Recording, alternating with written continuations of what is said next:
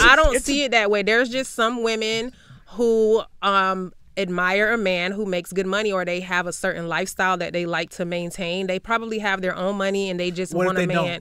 If they don't, then it depends on what that man is what that man's willing to deal with. But I don't feel like they should be put in a category as like a prostitute or anything like that. It's a tough load to swallow. I'm done with him. I'm done with him. The only way I agree with you is if she has the same level of money that she's seeking in a man, right? That's the only way it makes sense, and it's not. But if she does not, then yes, that is just a level of prostitution, because and it's going to turn into that. Even if you don't think it is or want it to be, that's what it's going to turn into. Be careful. These guys are coming with diseases, okay?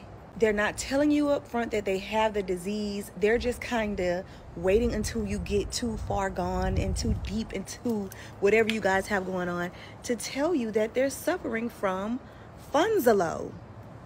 Like, Funzalo is really a thing right now in our dating scene. Like, they just ain't got it. And if you suffer from Funzalo, leave these women alone. You need to cure the Funzalo disease on your own, okay? So again, y'all, make sure y'all looking out for it. It is called Funzalo. The funds are low. Like, that's the disease. They have it. They're not telling you they have it before y'all start getting too serious. So make sure y'all are looking out for the signs of Funzalo. It is a natural fucking disaster. Bigger than COVID. It's bigger than COVID. So make sure y'all are paying attention to the symptoms and the signs of Funzalo. Okay?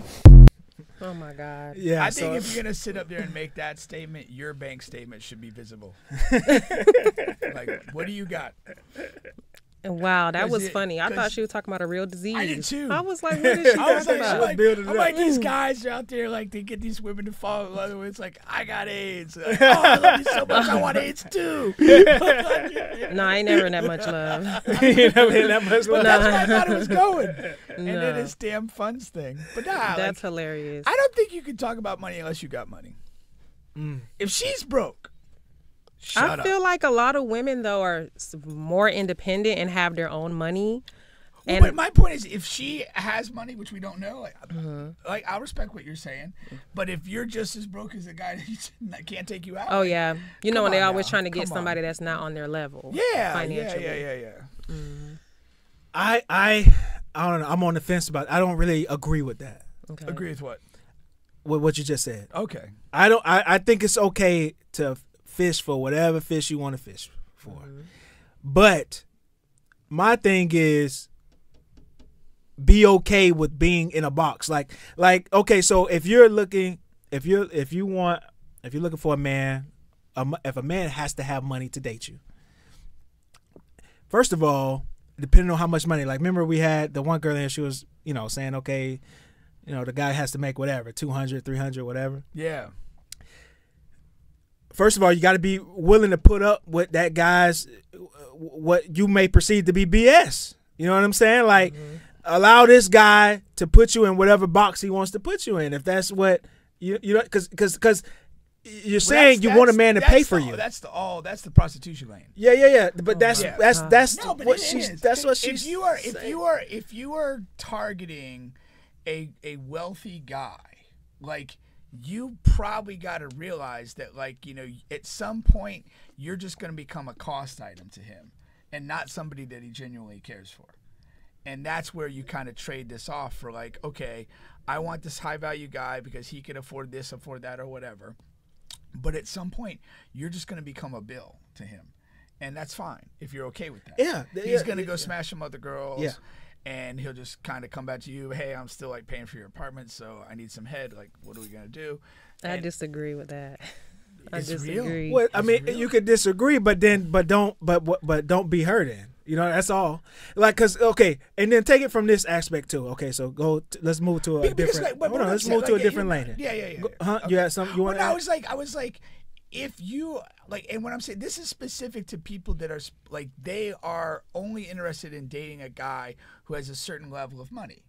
They're not, if they're prioritizing that over some sort of genuine connection or whatever, you're going to find yourself in that position. That's the point that I'm making. Yes. It's not like you could meet a person and evolve in a relationship and they may end up having money, but it's maybe an organic relationship. But if you're somebody that's like, I'm not going to date or talk or interact with anybody who makes less than $250, like you've basically become a prostitute.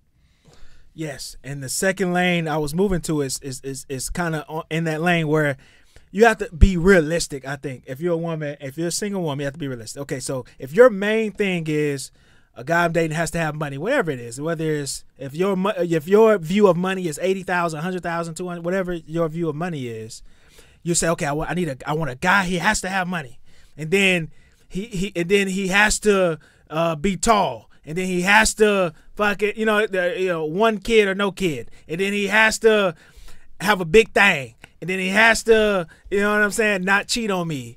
But and that's all of that is so like not realistic. That's what I'm saying, right? But that's so you're on board. No, I'm not with you. You are with us. You with I us. understand where you guys are coming from, but I'm not the part where you're talking about prostitution and stuff. I'm not agreeing with that part. But that's what it is. It's not. I don't see it that way. Tell us what it is. I don't see it that way. There's just some women who admire a man who makes good money, or they have a certain lifestyle that they like to maintain. They probably have their own money and they just want a man. Don't? If they don't, then it depends on what that man what that man's willing to deal with. But I don't feel like they should be put in a category as like a prostitute or anything like that. It's a tough load to swallow. I'm done with him. I'm done with him. The only way I agree with you is if she has the same level of money that she's seeking in a man, right? That's the only way it makes sense, and it's not. But if she does not, then yes, that is just a level of prostitution, because and it's going to turn into that. Even if you don't think it is or want it to be, that's what it's going to turn into. You know what I mean? Yeah, because if you don't, and you don't have to be like dollar for dollar same financial level, right? But if you are not close to that other person's level financially, and you are prioritizing a lifestyle from that person, that's not a genuine relationship. That's you trying to increase your status, and what are you using to do that? Understood. You know that, and I'm just saying. That's out there. It doesn't mean every person does that, but some people do, and the reality is they tend to get, at some point in the process, treated like what they are. Some people looking for love, some people looking for money. Some people looking for love or looking for a lifestyle. It just depends on the person. I think every person's situation is different overall. So let me ask you guys something. What do you consider a high value man? Like, what type of characteristics and traits do you think a man needs to have to be considered a high value man? And we're not talking like financial. I think of Bubba. A Bubba? You just you a high value man? He's like that guy. I don't know. I mean, you know what's funny though? In the eyes of a guy who passed, man, Deacon. What's his name? The guy who passed away. Kevin Samuel. Yeah, Deacon Samuels. He's a deacon now? Well, you know, he did a lot of preaching, man. And I just thought he was a whoremonger. Well, most of them are. Okay. Some of them like boys. I don't know. I'm done.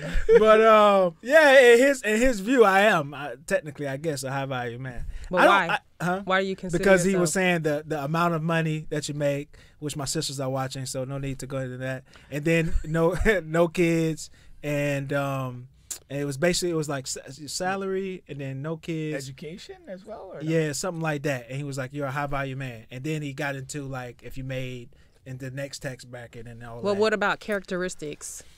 I don't, but even more so, what I wanted to add to that is I don't look at things like who's a high value man, high value woman. I don't even look in those terms. Matter of fact, he was the first. I didn't even know that term existed until you heard it from him. Until I heard it from him. Mm-hmm. So I don't. What is the other term that he utilized? hypergamy or no? Was it? He had some other term that he used as well. But I think it's harder for us to answer what a high value guy is than for you to. Yeah. Like what? Like is that okay? I'll ask this: is that a term that ever comes out of your mouth, like voluntarily? Is that something that it's something that I recently start thinking about as far as like what I am looking for in a high value man or what I expect in a high value man based off of how I feel. For me, finances, doesn't have to be. I'm not really like you have to be making that much, like $200K, $500K or anything like that, because I make my own money. But as far as like I'm looking more for like your character. I'm looking for, do you show up for me? Are you reliable? Can I trust you? Things like that. I can't even think. Put me on the spot. I'm just looking for other things besides just finances. Finances plays a major role, but it's so much deeper than just that. Can we have a connection? Are we secure emotionally, mentally, physically, spiritually? I'm just looking for different things in that aspect. But some women, they don't see it that way. They look at, just for the finance overall. Do you think that, like, as you've kind of gone through your life, that you've kind of like refined what you're looking for? Yeah. Like kind of just through process of an experience felt like that's no longer important to me. I'm more important. Yeah. And the older I get, I'm like, that's not really, Let me ask you guys something. How do you feel about the 50-50 rule in a relationship as far as like with finances? As far as should it be 50-50? Like should it be 50-50 if your guys are living together? Is she paying 50%? Are you paying 50%? Financially 50-50, not emotionally or like mentally. Yeah, no, purely financial. I'm not like I'm not necessarily like a hard 50-50 person in the sense that like, I think it's weird. Like people talk about, oh yeah, my partner, they just cash at me. They're part of the rent. Like I'm more like, let's just have like a rough division of like whatever. So if, whatever, somebody's do the mortgage, maybe the other person they're responsible for utilities and internet service or whatever. I think it's healthy if both people have some contribution, some skin in the game, and a purpose to that. So I think that's good. And it's good for two reasons. It's good because I think it encourages kind of mutual respect to what each person's bringing to the table. And it's also good on the way out.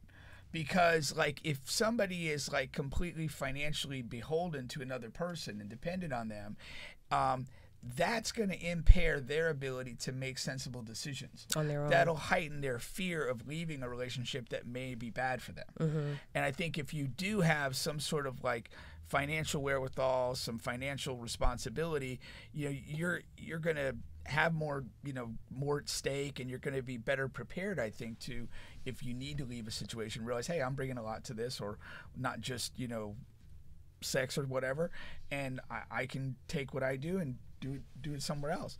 So I think it's good on both of those aspects. Okay. Yeah. What about you, Ron? Shout out to Dominique saying I don't know what she means by that. I didn't hear the man answer the question about the high value. Was it literally the audio, or are you saying that we didn't answer the question? We're answering questions up here now.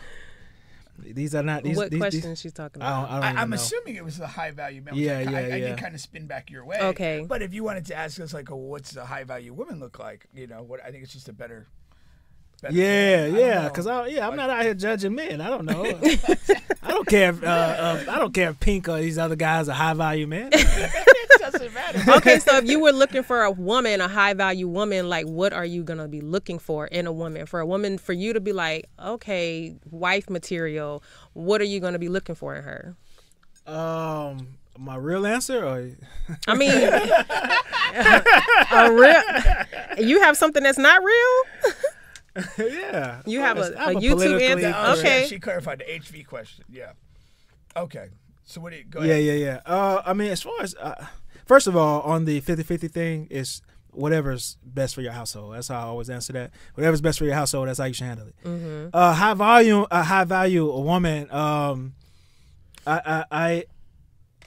don't look for high value women. What I look for is, like a vibe. Like what's funny is I have a homeboy in this particular set of homeboys, like we feel like we know each other's types. Mm-hmm. And they always get me wrong because I can be all over the place. I don't really have a specific type. Mm-hmm. I look for, it's weird what I look for. I can see I can see a woman and know whether she's my type or not before I even get into a conversation with her. For real? Yeah. How so? Why? Just nonverbals, vibe. What are some of the tells that you're picking up nonverbal?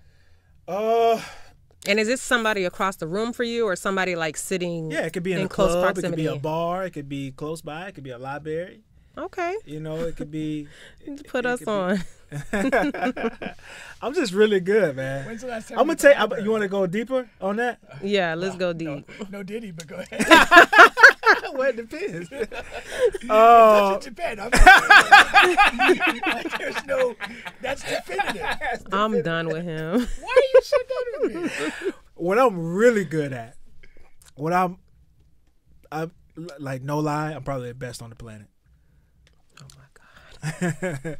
I could tell when a woman gives good head or not. I could tell when a woman has bap coochie or not. I could tell Bad coochie or not? bap, like loose bap, Okay. which is not always a bad thing. First of all, and Bap coochie is not bad. no, because I last longer. It's all about Bubba. No, I mean it's, not, Y'all are it's off the about her too. chain. If I last longer, it's a good for her too. Oh my God, y'all off the chain. In a I'm done. roundabout way, I guess.